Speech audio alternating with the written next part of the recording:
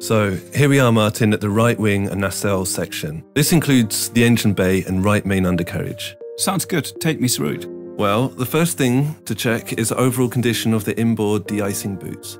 Make sure there are no holes or repair patches about to peel off. Looks good. Yes, some holes are easier to spot than others. Here's one that appeared in Berlin. Oh, how did that happen? Well, in this case, a very small amount of oil was running back from a nacelle vent, and gradually, over time, it weakened the rubber. And then pop.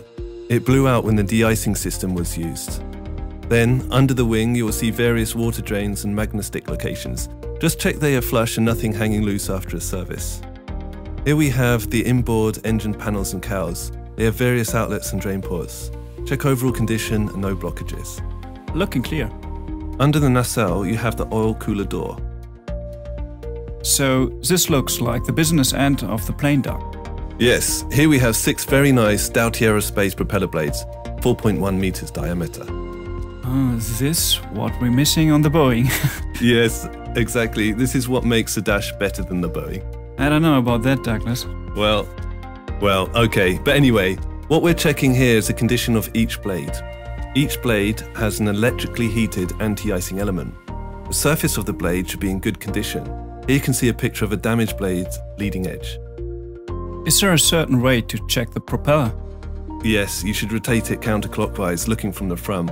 Don't be tempted to spin it the other way or you could damage the oil seals in the gearbox. Same for the propeller blades. Don't be tempted to move them fore and aft or twist them, as this too may damage the oil seals in the hub.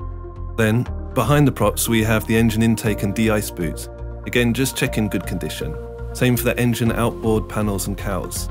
Check they are secure and again, no blockages of the nacelle drains or outlet ports. All looks good. Yes. So let's leave the engine area for now and check the wing. Up here we have the landing and approach lights.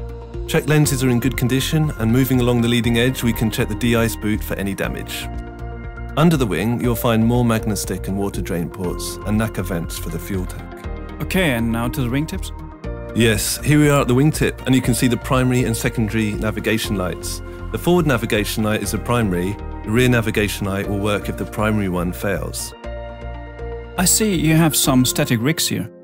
Yes, there should be 6 in total, 1 on the wingtip and 5 along the trailing edge of the aileron.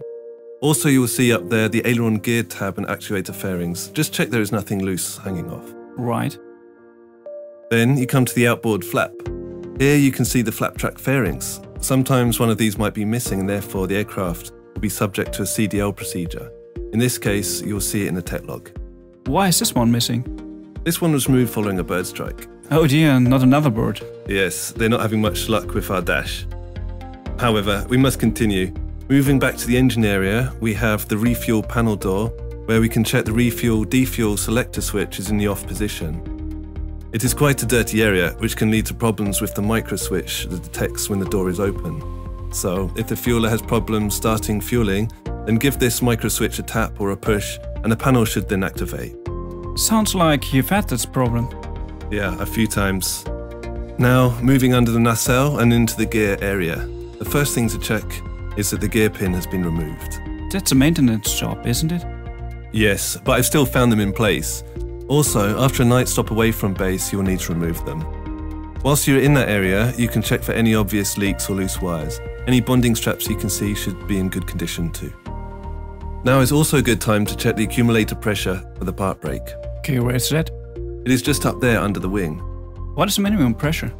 For starting engine number 2, we need a minimum of 500 psi. You can check the pressure more accurately in the flight deck on the MFD composite display.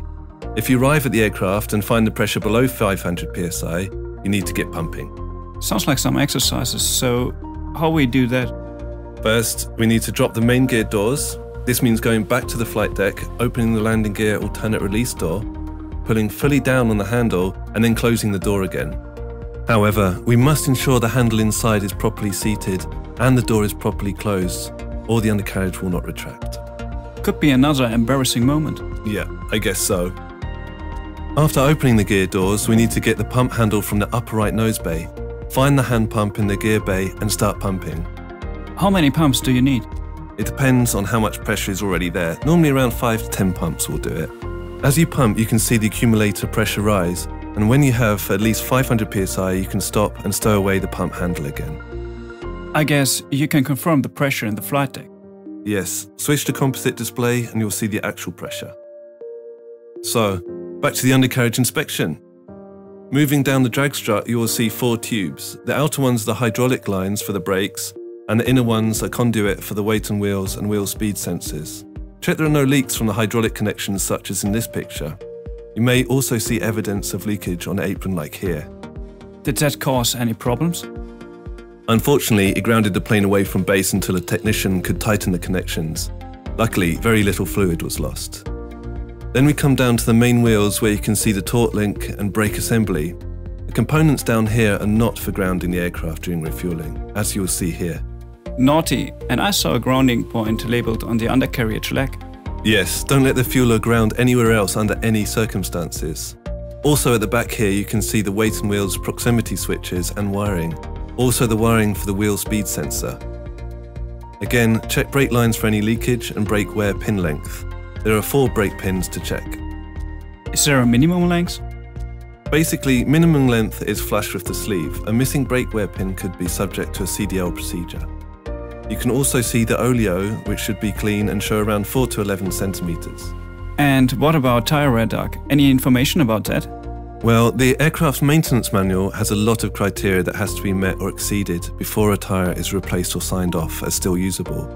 Generally, if you can see the tyre fabric through a crack or a cut, such as in this picture, the tyre will often have to be replaced. If you can see visible fabric on the main part of the tyre surface, then the tyre may be signed off for a certain amount of landings, depending on how many layers of fabric have worn through.